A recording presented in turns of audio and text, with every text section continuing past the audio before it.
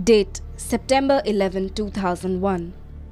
Two hijacked planes crashed into Twin Towers, a World Trade Center in New York City, and killed more than 2,900 people. That day, grey clouds of debris violently rolled in the American sky.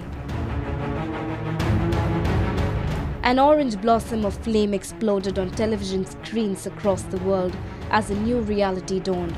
A reality that above humanity exists hatred. On the streets, people stood frozen in mid-commute, talking to strangers or on their cell phones, gazing at the blazing scars cut into the sides of the Twin Towers.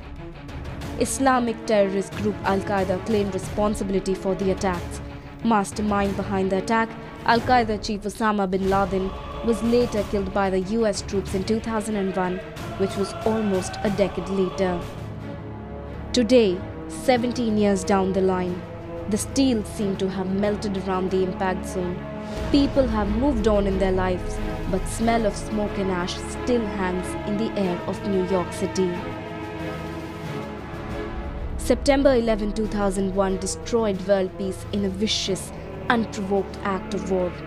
But what terrorists failed to attack was unity.